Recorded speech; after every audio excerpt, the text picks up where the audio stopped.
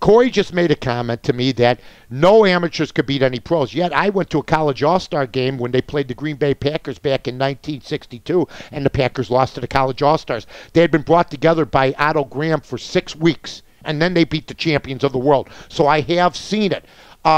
During the 20s and 30s, there was a guy named Walter Hagen that was the top of the world in the world of golf. There were great, great golfers.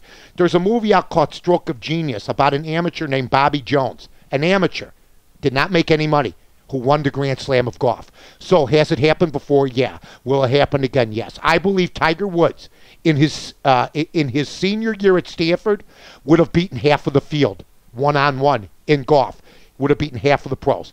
To say that Tiger Woods the year before couldn't beat the 190th best golfer is ridiculous. Tiger Woods went there the next year and said, hey, I'm new, and wiped everybody out. So it has happened. You see college baseball teams during spring training beat professional teams, pro teams. The Yankees have lost to colleges.